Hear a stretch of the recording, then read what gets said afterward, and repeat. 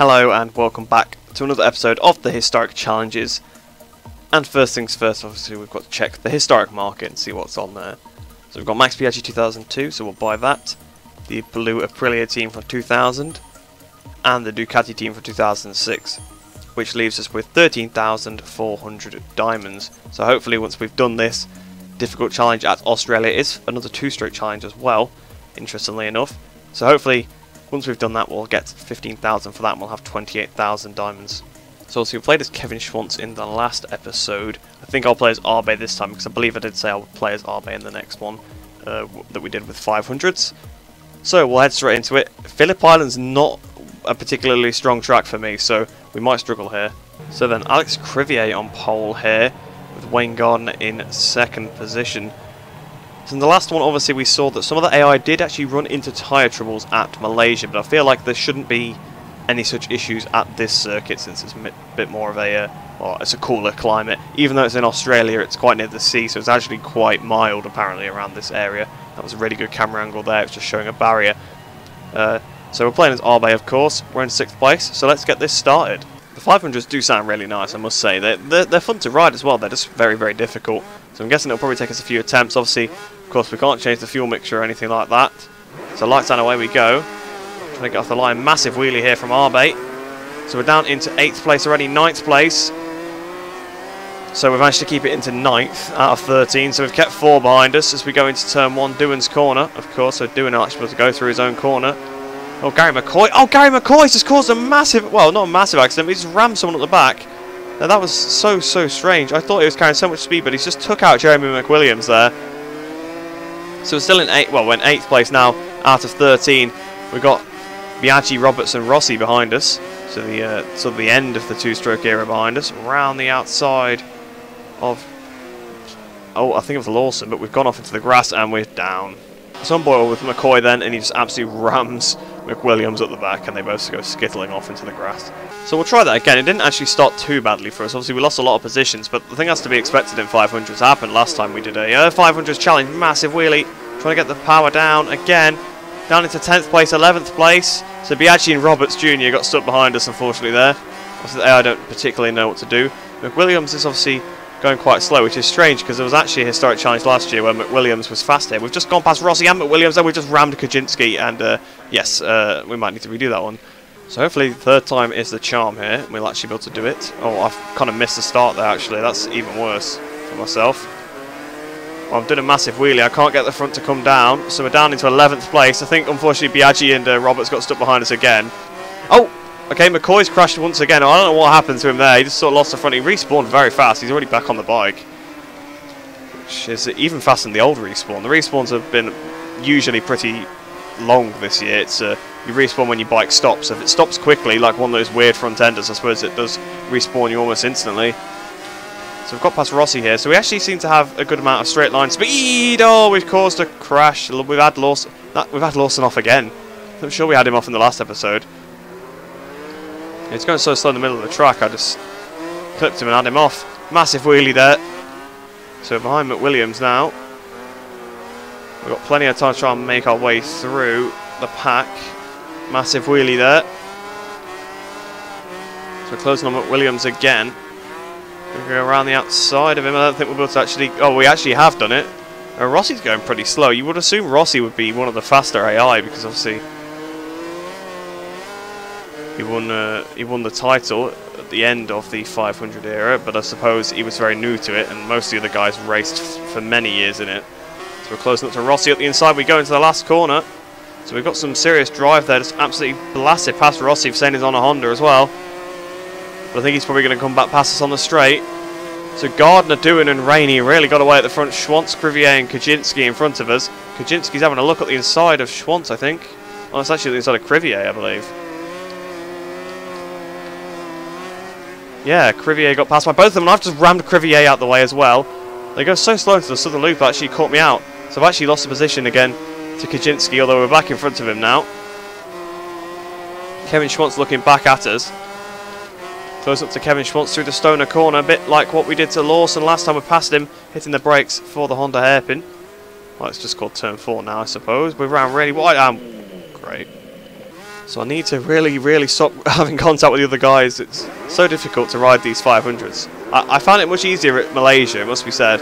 Probably because it's just a track I like and I'm quite good at, compared to obviously Phillip Island, where, yeah, I mean, I'm not a massive fan of it, I'll say it. I know people will hate me for it. In real life it's perfectly fine, makes for some good racing, but on the game I'm not really a fan. If I got the option of this and most of the other tracks, I probably wouldn't pick this one. 10th place now. McWilliams back in front of us. We're going to get past him. We've really got some closing speed on Lawson again. Lawson goes so slow through the Stoner corner and it's a bit dangerous. I think that's why we hit him before. So we break for the Honda hairpin. See, I thought I was going to slow down plenty there, but I've still gone in a bit wide. We're back up into 7th, back up into 6th. We're going to pass McCrivier up into 5th here. Dewan's trying to get on the outside of Rainey, but it looks like Gardner's leading the race right now. So up into 5th place behind Gary McCoy. Oh, Dewan's gone very wide there. Up the inside of McCoy into the last corner. We've passed Gary McCoy, then up into 4th place now. Mick Dewan's up next. He's looking back at us, and you can see Norick Arbe forcing his way through up into 5th place. So we go into turn 1 then. Oh, Dewan's looking for a move around the outside of Rainey. That's a pretty brave corner to go for a move, especially when the other rider's on the curb on the inside. They are very likely to crash, and I've just crashed into Rainey. And luckily he's not actually gone off the track, so he stayed on, but bit of a mistake on my part there. But he's still 4th, he's still behind us, so we'll just keep going. I struggle so much with these bikes, I don't want to give anybody an advantage, even though it was obviously it would be the right thing to do to let him back through. Just we're about to start the 3rd lap, then we've got a pretty good run on doing here in the slipstream, and we're going to go past him as we go towards his corner. Actually, 130.0 from myself there. We've gone past him in his corner, but we've gone wide. He's going to come straight back through. Yes, he is. Perhaps I should just sit behind him while he catches up to Gardner. So Dewan's all over the back of Gardner now. We've both caught up to him, and he's looking for a way around him. I'm probably going to try and pass them both at the same time if I can, although I've just messed up MG massively. Oh, the rear is spinning.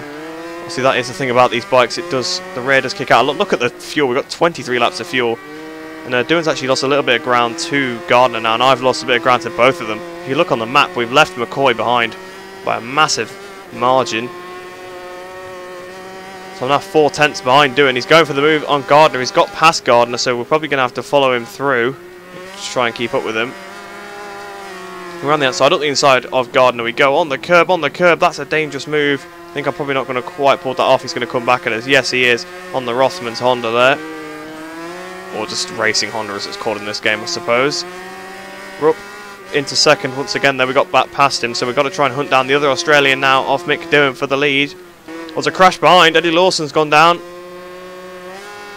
Quite what's happened to him, I'm not sure, but he's now down into last place. Look behind McWilliams.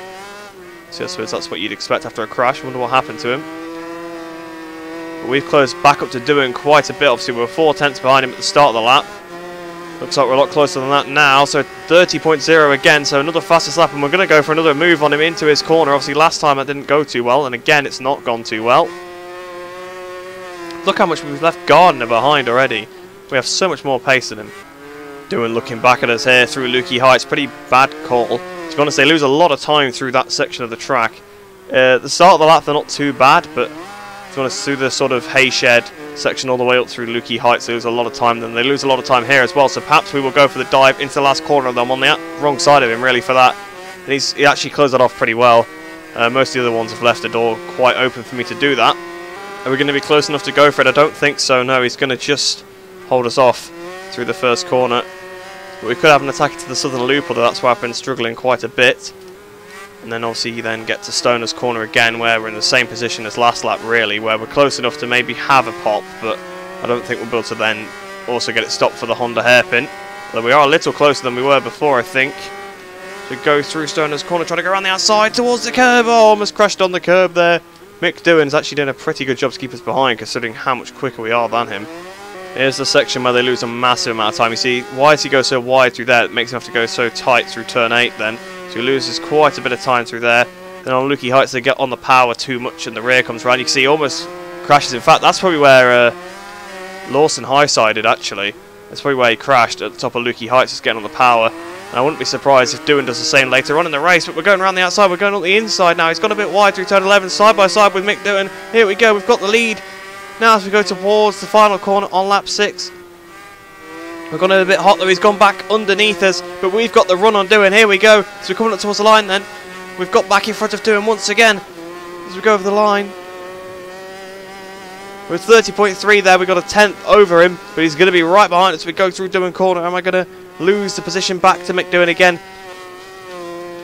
Hitting the brakes for the Honda hairpin. Oh, the rear's kicked out. Doohan's just hit us wide at the Honda hairpin. Wow, Mick doing a pretty dirty, aggressive move there, and he's left himself 2 laps and probably the win there. So as we start the last lap then, Doohan's 1.7 seconds in front. I think he's got the win. I'd been very, very fair with him up until that point, and he's just absolutely rammed me off, and then I've not actually had the tyre to be able to catch back up to him. So then Mick Doohan's going to win the historic challenge with, well, in very, very basically cheating standards, just ramming me off at the Honda hairpin. So yeah, we actually had very, very similar pace. It was just a shame that that's how it had to end, obviously Doohan absolutely ramming us off there. Only getting 12,000 diamonds, which isn't too bad. So I'll have a look at a couple of incidents as well now. So this is on board with Lawson then, and yep, exactly what I thought. Rear comes round on him at Lucky Eyes, he gets on the gas and flying into the gravel there. Here comes Mick Doohan, up the inside, bam, just rams us off. Uses me as a brake actually, to be honest, and then just powers out the corner and off he goes. So if we look at it slow down, I'd lost the rear, Doohan just comes steaming in, smacks me again. You can see how much of an impact that was, judging by his rider's animation. That's just sent me off the track entirely, and actually to go on the grass to come back on because I didn't have enough of a turn in to just keep on the tarmac.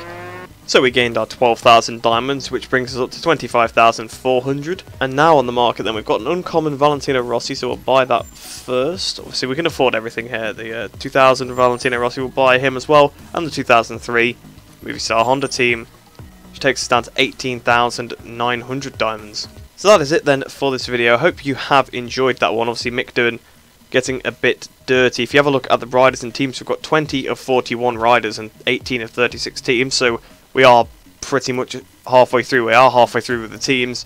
We're one off. In fact, actually, there is no half of 41, is there? So, yeah, I'd say we're halfway through the series now. But yeah, I'm a bit disappointed to have lost to Doohan like that. Obviously, he hit us off because I've been very fair with him. I could have easily just hit him off the racing line and gone through and won, but I didn't want to do that, obviously. But these things, they happen quite often with AI, and you just have to get over them. So like I said, I hope you did enjoy that one. I hope you enjoyed the rest of your day. I hope you're staying safe, and I shall see you in the next video.